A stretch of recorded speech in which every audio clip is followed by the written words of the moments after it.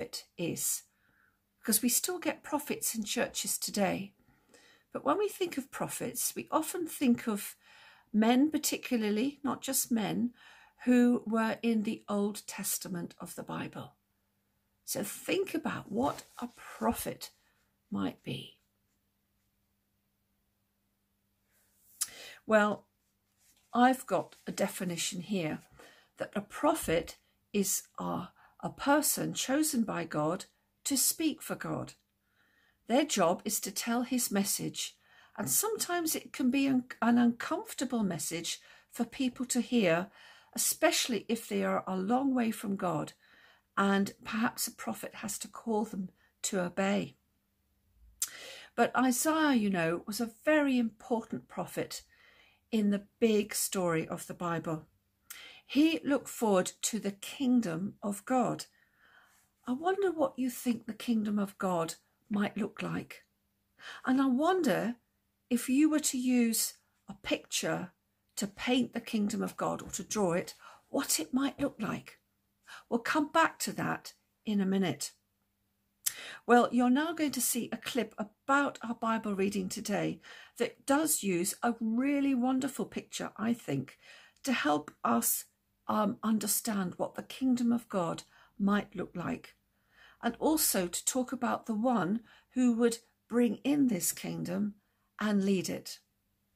So let's watch this clip now.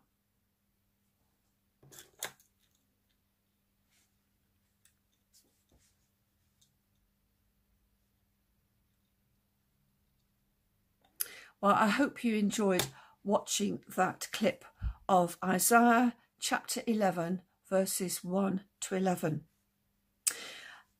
And I want to explain a little bit about the stump of Jesse that it mentions. I'm going to grab my Bible here. A stump, or a tree stump, is a bit of the trunk of the tree that's been left on the ground. And Jesse was the father of King David. So this passage is talking about a shoot that might grow out from the stump, if you like, the tree shoot of the family line of Jesse. It's referring to someone who is actually descended from King David himself. And if we look at the beginning of the Gospel of Matthew in the New Testament, we can see that Jesus was descended from King David himself, from his father Jesse. And that tree stump is what you're going to put on your Jesse tree today. So let's think particularly about this picture of the kingdom of God that Isaiah talked about. And to help you remember the passage and the clip, I found a picture on the internet here, which I'm going to hold up to you. Can you see there the lion lying down with the lamb and the wolf? And there are other creatures there, the bear cub.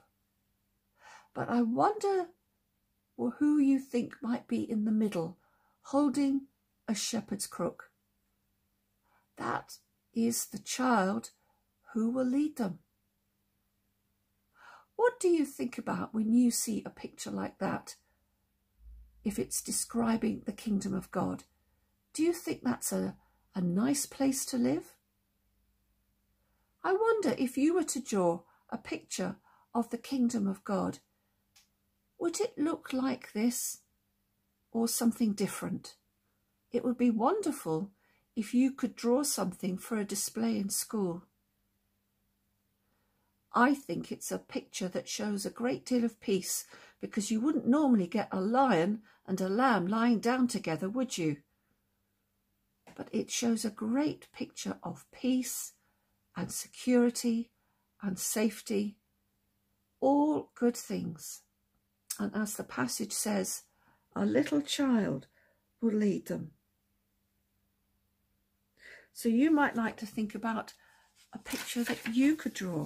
It might look a bit different, but what would be the kingdom of God like if it's to show peace in our world today. Perhaps you can think of another way of showing peace that doesn't necessarily show animals lying together. But I leave that one with you and your teachers. So let's come now to pray. Lord Jesus Christ, thank you that you came to bring in the kingdom of God, a kingdom where the lion might lie down with the lamb and the bear cub and the wolf, and bring safety and peace to our world. You bring so much more into your world, and we pray now for our world, for our school and for our family and all the people we know and love. Will your kingdom come into their world, please, and our world, that there might be peace, even with the virus all around us. Keep us safe. Keep us, Lord, in your kingdom, where there is peace and safety. And so let's finish by praying the prayer that Jesus taught us, the Lord's Prayer, which ends, Thy kingdom come, thy will be done, on heaven and on earth. Our Father, who art in heaven, hallowed be thy name. Thy kingdom come, thy will be done, on earth as it is in heaven. Give us this day our daily bread, and forgive us our trespasses,